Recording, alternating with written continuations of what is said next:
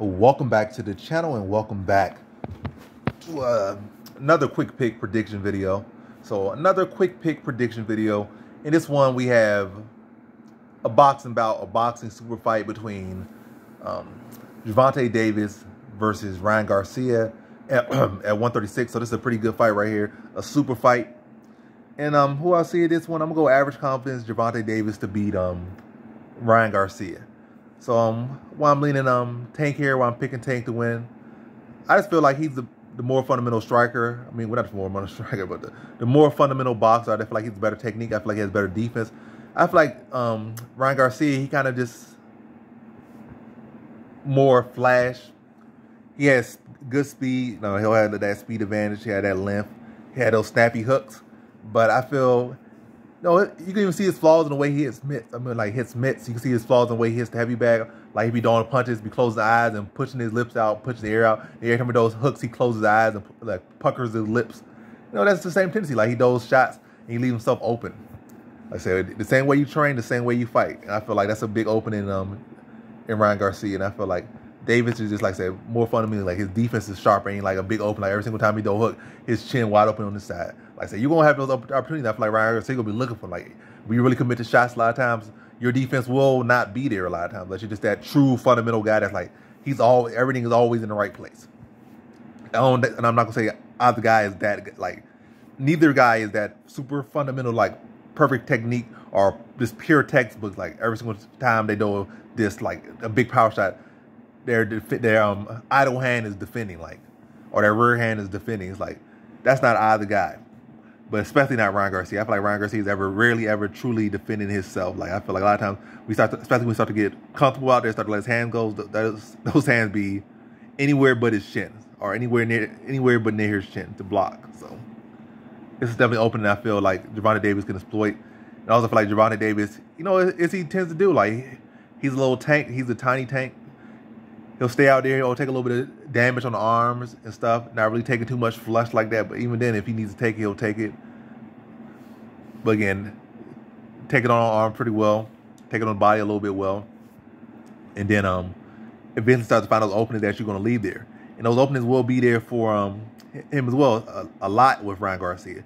But the issue probably be the speed and also the threat of the hook. So while you're looking, you got to be worried about that hook as well, or those hooks as well. But again, the openings are there, and I think eventually he'll be able to find it. Like I said, it's gonna be a good fill-out process.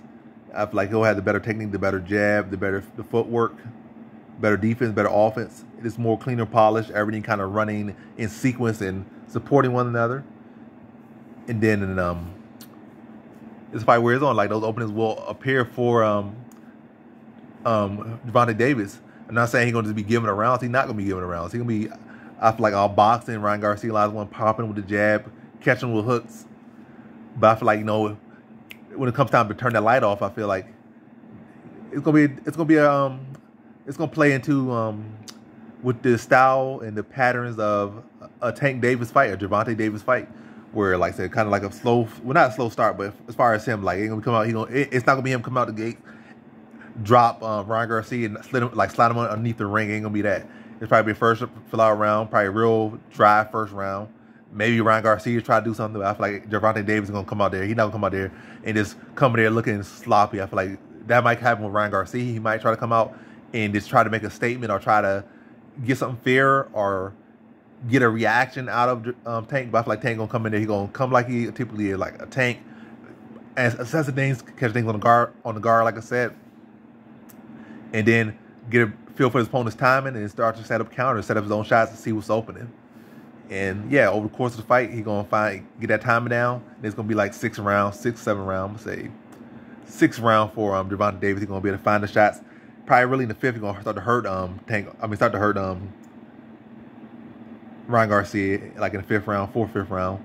And then the 6th round, he's gonna put him away. I think 4th, 5th round, he might get a drop in both of those rounds, but then in the 6th round, where all that's gonna accumulate, and then you're gonna have a hurt, wounded Ryan Garcia in that 6th round. And typically when you hurt by Tank, it's just inevitable. He start walking down, he starts to let his hands go, the combination start coming slick and smooth, and his opponents have no answer. And again, a guy like Ryan Garcia, who already don't really have the best footwork or the best defense, and just really kind of relies on the hooks and speed and length. I think Gervonta Davis is gonna be able to catch him, and I feel like